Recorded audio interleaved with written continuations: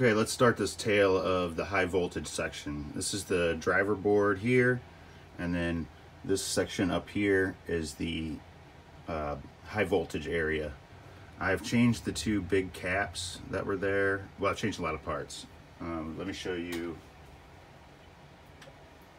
This was the old cap that was in there. I think this one was actually here, and there's another one here. I'm not sure. Let's see if I can tell by looking at it. I thought I would. Anyway, doesn't matter. This one's the 5 volt for 5 volts, and this one's for the high voltage. But this one, if it's old, could have AC leakage across it, which could go to your MPU, which could be bad. So you want to change it anyway. But I want to go over very first, when I started the game, we had no displays, no high voltage to the displays, no high voltage out. There's a test point up here. I don't want to touch anything because it's live right now. Test point up here at the top is test point 4. You hit that one in ground, and I think it's like 220 to 250 volts or so. Yeah, I know you're on. I'm watching you. And that one read fine. I think it was at 245 or so. And then we have test point 2, which is the one this black lead is on right now. It should have read 190 volts. And it was actually the exact same as test point 4. So that told me that I needed to rebuild the entire high voltage section. And anytime your two voltages match, you're gonna have to rebuild the high voltage section. So then I started ordering the parts. I got all of the resistors changed. This one here, it's R251, I do believe. It was completely burnt out. The 2 round transistors were bad. There's a different transistor that goes here. Kind of looks like a mini bottle cap transistor. It was bad.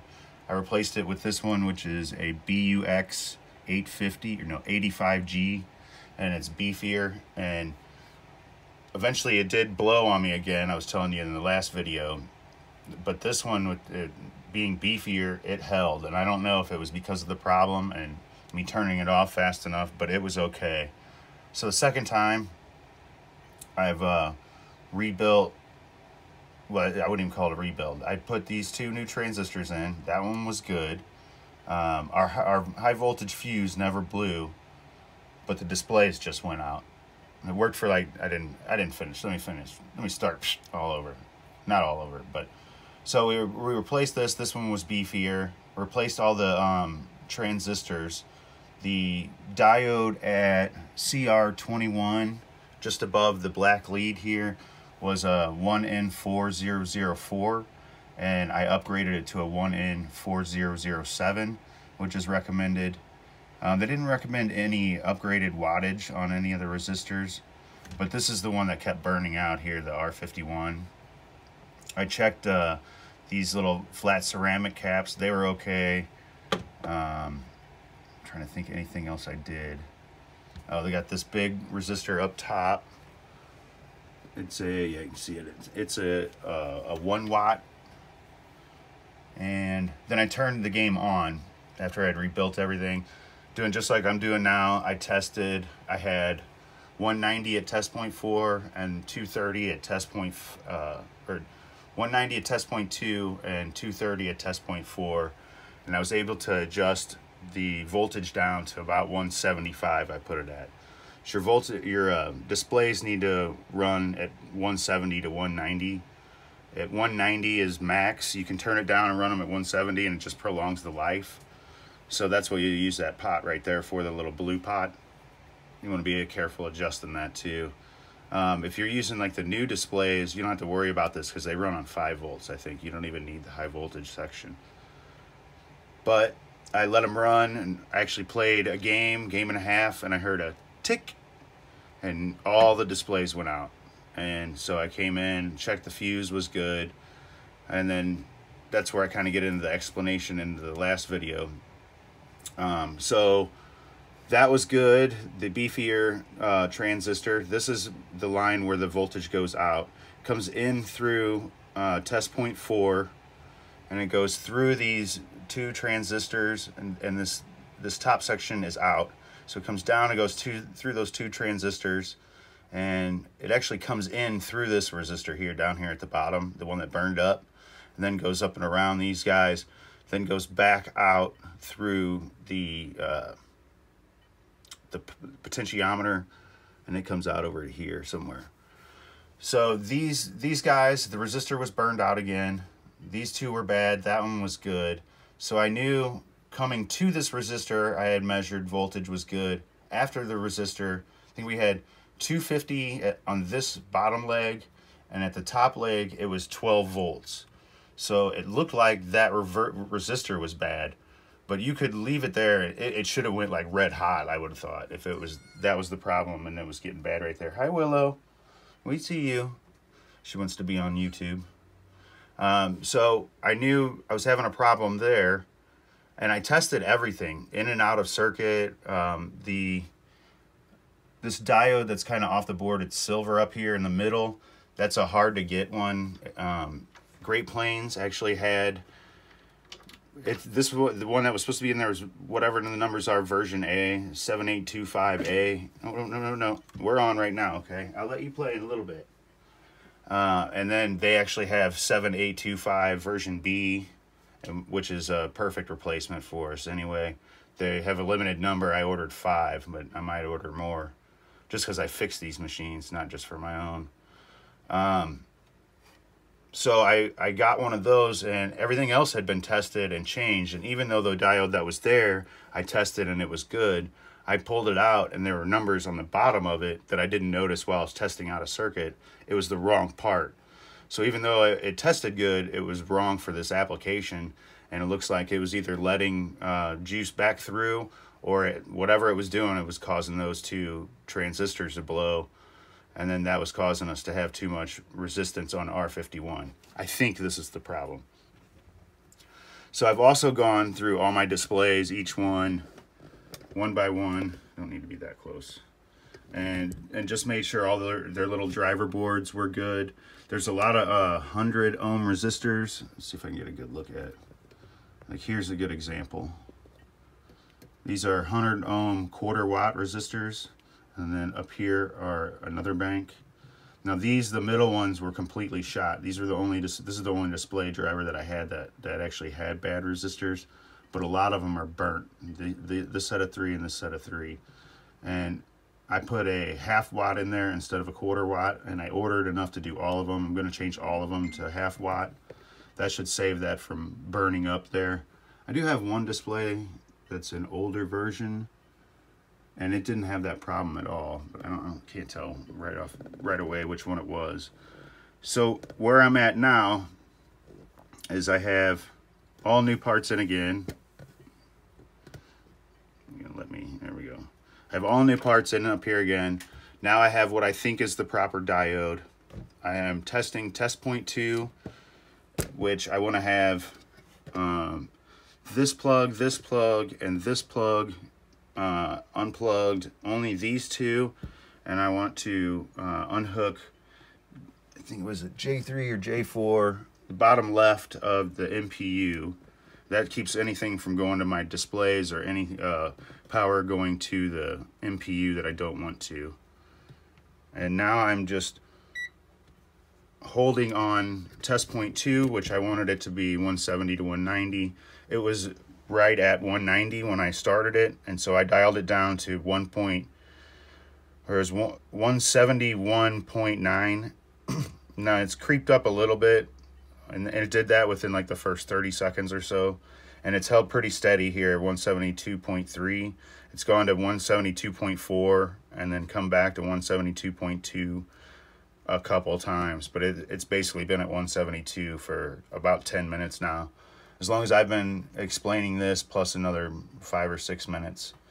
So what I'm going to do next, now that I know that the voltage is holding, high voltage is holding good, I'm going to, I have my best display out of the 5 and the 1 player spot. I'm going to turn everything off. I'm going to replug all my disconnected connectors, and I'm going to only replug in the display for 1 player. Then I'll turn it on and we'll let it roll for 10 minutes. And I'll put it on the display test where it cycles through the numbers. And then I'll do the same thing where I'm holding the meter on here for about 10 minutes to make sure everything holds with display 1. And then we'll go to display 2 and so forth until we can get all 5. And if all 5 hold, then I would say I'm ready to play a game with some displays, finally. I guess technically, sorry. I guess technically I can play after the first one works. I can just play with one display, but that'll tell me that everything is good. And the back box, as far as tidying it up and stuff, there are a couple issues maybe with the lamp driver board we'll need to look at. Blocking out our light. There's a few lights that don't light up, and it could be I haven't done all of these connectors with header pins and the female pins, or whatever you want to call the two. But once I do that, I expect probably everything to clear up, but that'll be in the next one. This one, let's just go ahead and focus on the displays, and I think they're going to work fine this time. I don't think there should be a snafu. I think the problem really is that I took it, even though that part was good, I took it as original, where I should have after I had a problem. And when you realize that your voltage doesn't match, there's a problem. Unless it's 190, if it's high, then it's another problem. And if it's really low, then it means that diode is bad. And so I was like, okay, let me check that diode. It was good. So I moved on, where I should have pulled it and verified that it was a correct part. But at least I found it before I went through this 5-6 times, which is most important. Is replacing parts. You may get it to work, but you're not actually fixing the problem that caused those parts to go bad. You got to remember that. Why did they go bad? So you got to look at that circuit a little bit and either upgrade something or replace something earlier in the circuit that failed, that's causing the problem down the line. But let's go ahead and plug in a display, and we'll see how that one works. I'm Walter Day, the father of esports, and you're watching Matty Mo's Arcade. Okay, we have our displays plugged in. I plugged in my plugs in my board, which I didn't do the first time I tried to film this, and it didn't come out right. So hopefully I delete that part. Let's go to voltage, DC volts. Turn this light on. So we have just the player 1 display plugged in. Everything, all the boards are plugged in now. Okay, fire in a hole.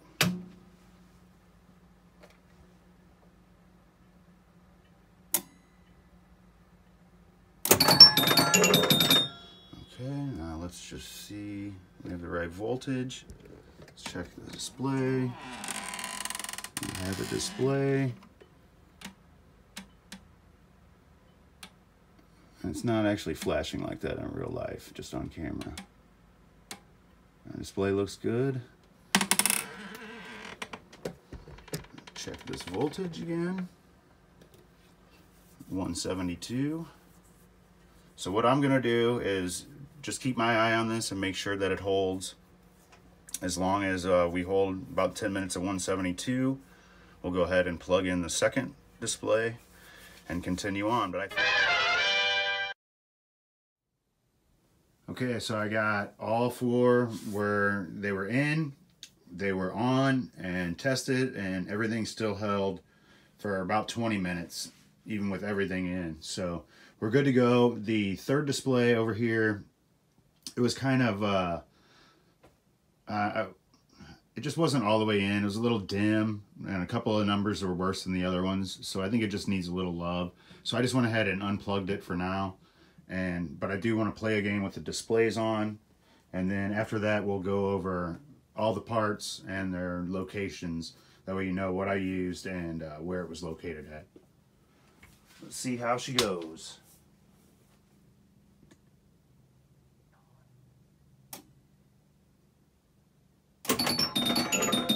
Alright, so those look good.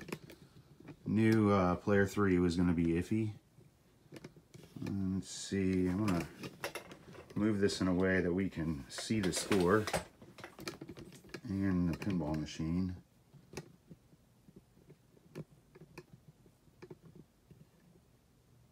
That's pretty close, as long as I don't bump it. Alright. Get stuck in the way over here. That'll work though. Alright, first game with displays.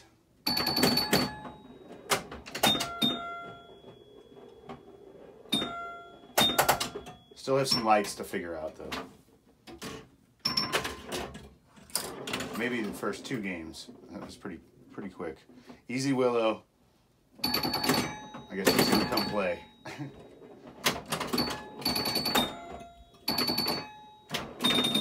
Climb up here and lick your butt. Go on. Go on. If you're not gonna play, go on.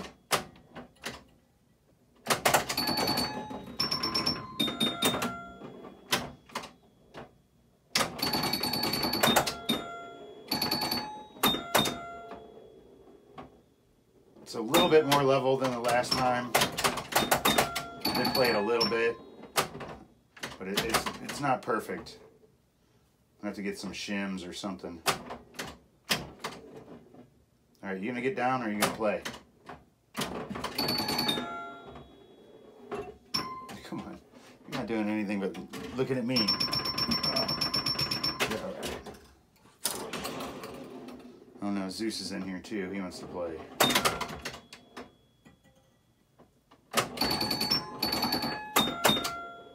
Pinball, the cat babysitter.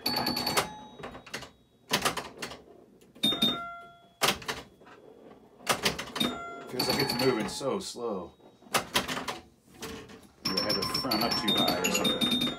Just seems like it won't roll down to me. Alright, maybe we can do a little better without the cat.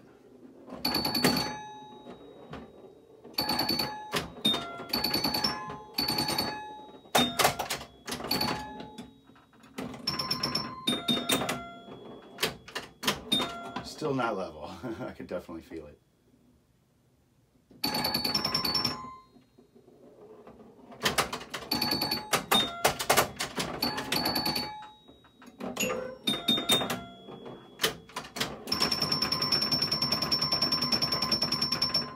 Spinner works well.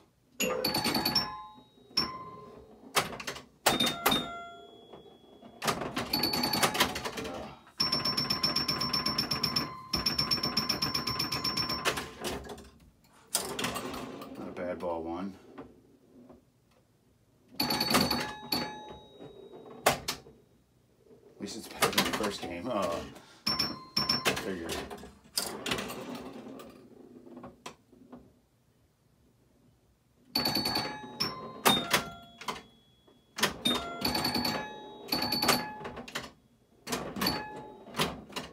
Now we've already played, I think, longer than I got to play last time before I blew the displays. But I'm going to go ahead and turn it off now. That way I don't drive my roommate crazy. And I'm going to leave it on anyway, just to make sure it doesn't blow. But I'm going to get ready and get the list out, and then we'll go over the parts that it took.